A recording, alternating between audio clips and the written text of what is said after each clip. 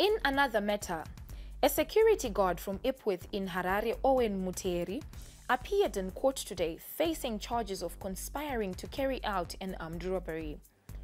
Muteri and his accomplices were Stewart Lodge, allegedly approached their targeted place in Sunway City in Harare, where they manhandled two security guards while armed with pistols.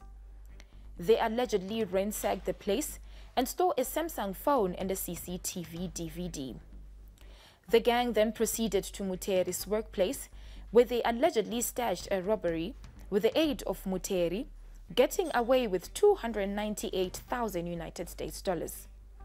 Muteri, who is now assisting the police in investigating the matter, has so far led to the recovery of 2,700 United States dollars. He was remanded in custody to tomorrow for bail ruling. In another case, suspected fraudster Tafadzwa Nyagura, age 32, and Sharon Simango, age 31, were dragged to court after they allegedly defrauded a telecommunications company of 15,700 United States dollars. They're facing 3 counts of fraud. It is the state's case that, on October 11 this year, the duo, along with their 2 accomplices who were already arrested, forged bank cards.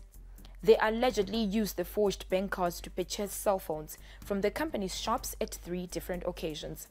The group was caught after they tried to pull off the same heist.